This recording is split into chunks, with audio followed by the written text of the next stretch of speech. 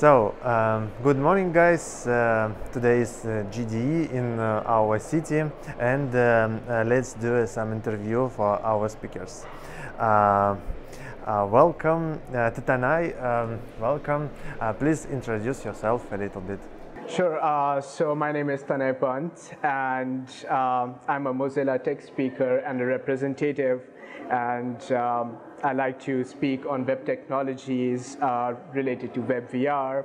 And I have published books on web VR, Firefox OS, and virtual assistants on Raspberry Pi. Sounds interesting. By the way, how long have you been in this field? I would say probably 3 to 4 years, but it started pretty back when I got my first computer and started playing Pac-Man on it. Yeah, interesting.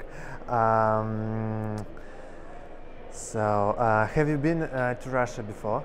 Yeah, this is my 5th time in Russia now. Whoa. Yeah, and my first talk was in Russia itself. It was in DevFest, Siberia back in 2016.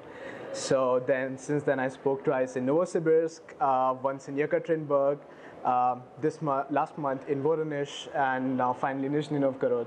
Really happy to be here. Yes, thanks a lot for visiting. By the way, how you manage to keep work-life balance? I would say it's difficult. There's no easy way to do that, but it's really important to kind of have priorities of different things in your life, different aspects of your life, what you like to do, people you like to spend time with, and then kind of try to allot time within it. I mean, some people use hard and fast rules like, okay, I won't touch my laptop after work, but then like work is not just work, but it's really learning as well. So it's difficult for me to kind of distinct it like that. So I really try to list my priorities different months, like what I want to achieve this month, achieve this quarter. And yeah, it could be anything. It could be I want to learn piano this month, or something completely random. So yeah, I just try to find things which bring me joy, and also at the same time I learn new things. Awesome, awesome. Do you like traveling? Yeah, if it's not too long, yeah.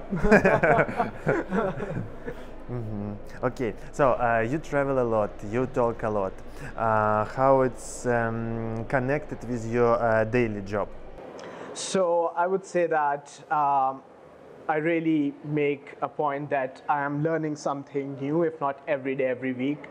And I really like to keep track of the things I learn and share that with the people. Like, it might be blog posts, it might be in the form of talks, and a lot of people do that as well, because of which I get to learn lots of new things.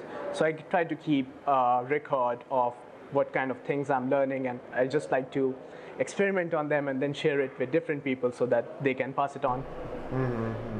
About new things, you know that there are a lot of interesting events coming on. Is there anything you are excited about? Yeah, so I'm attending giving two more talks this year. So one is in Russia again, so it's DevFest St. Petersburg. I'm really excited to go there because I've never been there, and I would meet all my friends from Russia and different parts of the world. So that is something I'm really looking forward to. Awesome, awesome. And the last question about your habits a little bit. What are your favorite application you use? Service maybe. A tough one.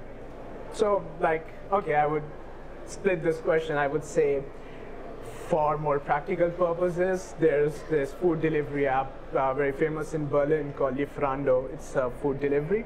So different restaurants on it. Like, that's really convenient for me. After a day of work, I don't want to cook. I just tap on it, repeat the same order. You know, like that kind of convenience apps. But I don't play a lot of games on my phone. For games, I really tried out this new game called Monument Valley. So I really loved it. Beautiful design, really nice experience. Yeah, I would say these two would be on my current list. They keep changing every month, so yeah. So interesting. So thanks a lot. We are done. Thank you. Yeah.